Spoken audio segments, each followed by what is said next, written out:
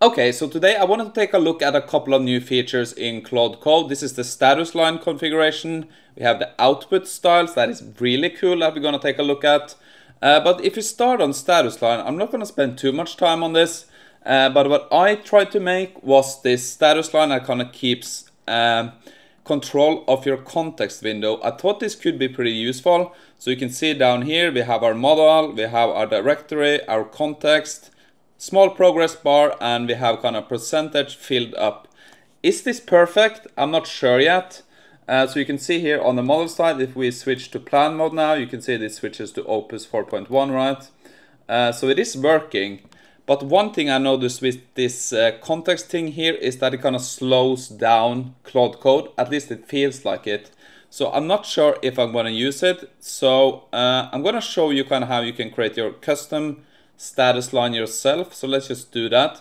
But if you want to try out my version here, I have added this to my GitHub repo under status command here. So if you want to try out kind of the version I have created. But for now, let's just change up this. Let's remove this one and create a new one. Let's just clear this, remove the context. So let's see now if this goes back to 0. Yeah, perfect, right? So you can see we kind of reset. And I want to change up the status line. So if we kind of look here now in our status line configuration, it should be pretty easy. We can just do a /status line. /status line, and I want to kind of change it up a bit. So we can just click on that. So now we can get some tools here to help us create this.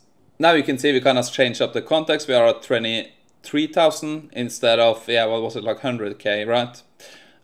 So I kind of want to configure this now. So I'm just going to tell Claude Code to... So let's try to change it up a bit. So I'm just going to, let's change our status line, remove the context counter totally, add in time and date in bright yellow. So this should hopefully kind of fix our performance issues here, because it's kind of lagging a bit, but you can see it is working. So you can see now we're going to modify the status line, we're going to add time date in bright yellow, and we have like a status line setup agent. This is kind of what we are running here. So the agent is going to fix this for us, so we just need to provide the instructions we want. The agent is going to fix it, right? You can see we removed our context counter here now. Hopefully this is going to pop up with like a time and date. Perfect. And that should be it. And hopefully this fixes our performance issues here. You can see the time and date is perfect. Now I'm going to restart Claude Code just to get a fresh start, and hopefully this works pretty good. Yeah, this looks perfect, right? So now it seems much more responsive. So I kind of want to move on to look at output style, because I just think this is much more interesting. And I have some pretty cool stuff lined up for this. You will kind of see how this works. So you can see Claude Code's default output style is the existing system prompt, designed to help you complete software engineering tasks efficiently. So I kind of found it pretty interesting. If we go down here, we can kind of see the comparisons to related features, output style versus Claude MD versus append system prompt. So kind of the first line here, output styles completely turn off parts of Claude Code's default system prompt specific to software engineering. Neither Claude MD or append system prompt edit Claude's code default system prompt. So this is kind of powerful, and as you will see, this has some big implications of how Claude Code changes. So you can see, you can think of output styles as stored system prompts and custom / commands as stored prompts. So you will kind of see how powerful this could be if you have like a specific way you want to output your Claude Code. So I watched a video on YouTube from Indie Dev Dan. He wanted to do this HTML output style, and I thought it was pretty cool, so I kind of wanted to replicate that. And you can see this is in our Claude local. It's not global, at least not this one. We have a local output style HTML terminal. So the way we can use this now, if we go into this, so we have this format here, retro terminal HTML. Maybe I can zoom in a bit, close this. So the description is going to be simple, readable, black and white retro terminal HTML output with a dark gray white theme for optimal information consumption. And then we kind of have our instructions, how we're going to output this. And at the end, I added something file saving requirement. So we're gonna use the write tool at the end of each of these operations, and we're gonna save this to like an output.html file here. So this almost create like a UI for us, or like a, every time we run this. So the way we can use this is pretty cool. I have some MCP servers set up here. I have my YouTube server, my transcript server, and my Reddit server. So this means we can do some research. So now you can see output style. I am in my default, but I want to switch to my retro terminal output style, right? So when I do that, and now I can kind of do some research. So let me come up with a prompt here. So what I can do here now is I can say, I want to create a simple guide to learn how to use Claude Code output styles. Search YouTube for videos, transcribe the tree-based results, compile the context into a simple guide to use output styles. Include some embeddings if this fits. So when I run this now, and I have set my output style to this HTML format, this is of course going to use our MCP server to do the research, right? Okay, so now you can see we found a video here. So this is, in the dev dance video on Claude Code output style. That is good. That is what I was hoping for. We grab his transcript here, and we're gonna turn that transcript into like some key information. We're gonna create a guide based on this content. Perfect. And we're gonna save this as an HTML file. We don't really need to save it because remember, we already kind of have that instruction in our output style. So everything this agent now writes is gonna be kind of outputted and saved as an HTML file anyway. But it looks like Claude Code is gonna include this in the plan here on the to-do list anyway. But let this run, and let's see what our guide is gonna be now in this HTML format. Okay, so now we have it, so we can just save this. So this is gonna be our terminal output, Claude Code styles, HTML file, right? Same as we have in our output style definition. I can just go back to here. Yeah, we have the HTML file here. Let's open it in Finder and let's see. Perfect, so you can see in the dev dance Claude Code output style mastery, we have his source video here embedded. And if we go further down here, we can kind of zoom in a bit, right? I guess we can do it this way, right? And we kind of have some information here. So we have some quotes from him, right? The 6 output formats he likes: default, table, YAML, text-to-speech, HTML. We kind of turn this into like a compendium here and everything we wanted. So that is pretty cool. We have some practical implementations and everything. So yeah, I think we did a pretty good job here. So I recommend also go checking out this video. It's pretty good. This is kind of what gave me the idea here. So I'm gonna leave a link in the description to this. So this is one thing we can use this output style format for, right? But I want to do one more thing that is a bit more open and not so specific. So yeah, I guess we don't have to clear this. So let me do like a new instruction here. So now let's try to do something completely else. So let's move on to something else. The Path of Exile 2.03 patch, aka Season 3, is coming soon. I want an update on the rumors, leaks about 0.3. Use the YouTube MCP, Reddit MCP to find information and create a nice overview for me. So again, we're gonna send out our primary agent here to do some research. And hopefully, again, we will get this in a compiled, compressed version.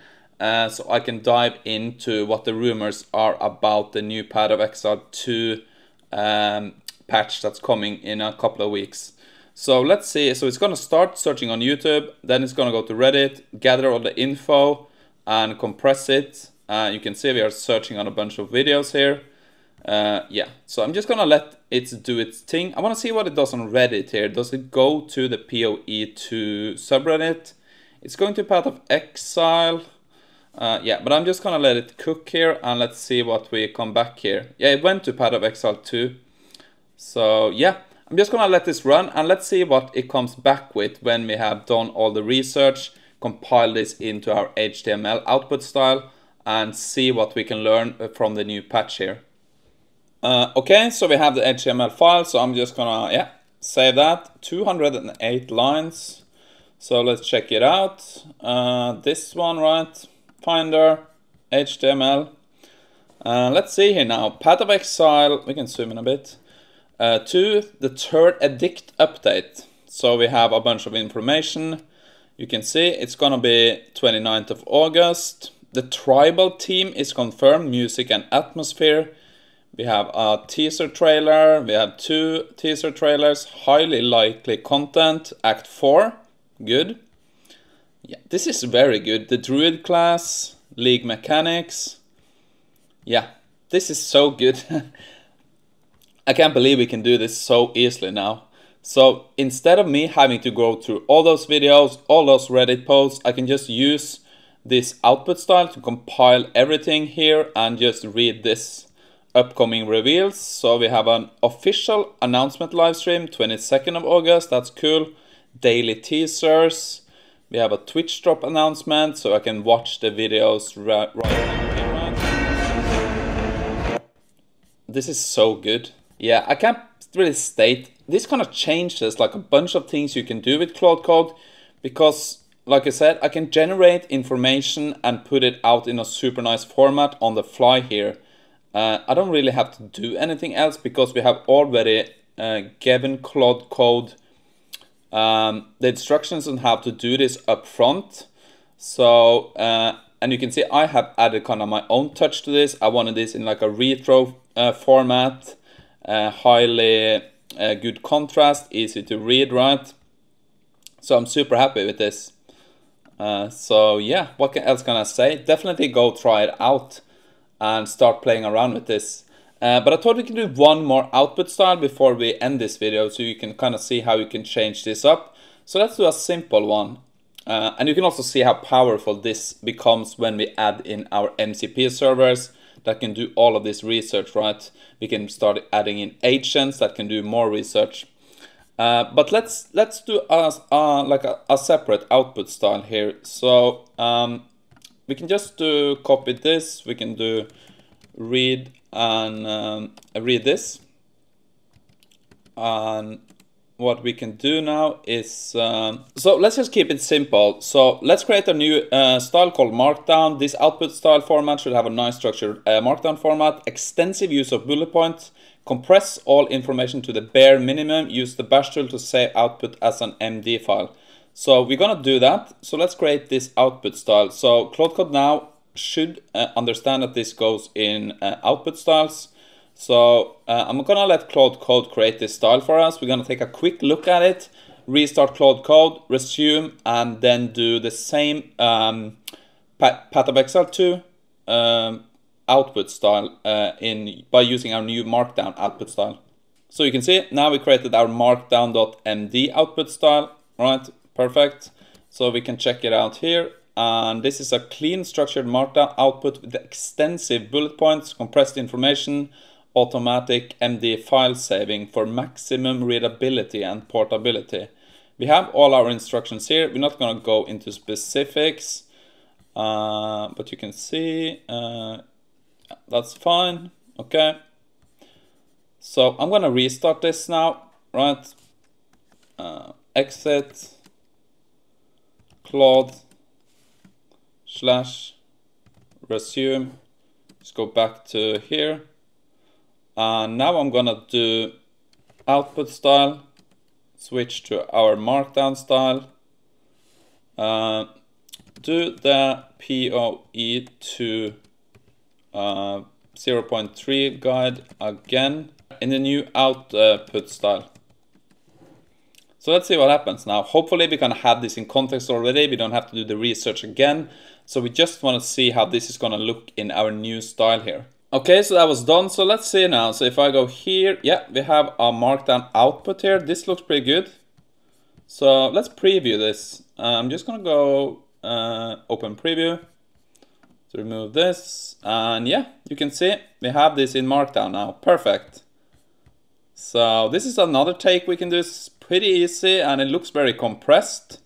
We have the timeline, Twitch drops. We don't have videos here. We said we didn't need that. And yeah, perfect. So you can see how easy it is to kind of change up the Markdown style if you wanted to. So yeah, definitely go check out the output styles. I'm gonna put my output style here, the HTML terminal one. Let me just, yeah, I can just grab that, right? HTML terminal, and I can just move this to the repo if you want to try it out. 1, 2, 3. So yeah, this is just super cool, and I'm definitely gonna play more around with this. So definitely go check out output style if you're using Claude Code.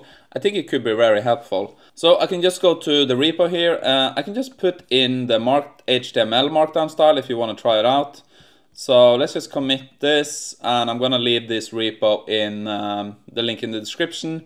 You can find the status line command bash here if you wanted to, the one where we count the tokens, and you can try out this HTML terminal output style if you want to. So yeah, I'm gonna leave a link in the description. So pretty cool, pretty exciting. There's much more to explore, but for now, I think I really enjoyed this too, but there's more things we need to discover. So yeah, hope this gave you some inspiration and you go try it out. Thank you for tuning in. Have a great day, and I'll see you again very soon.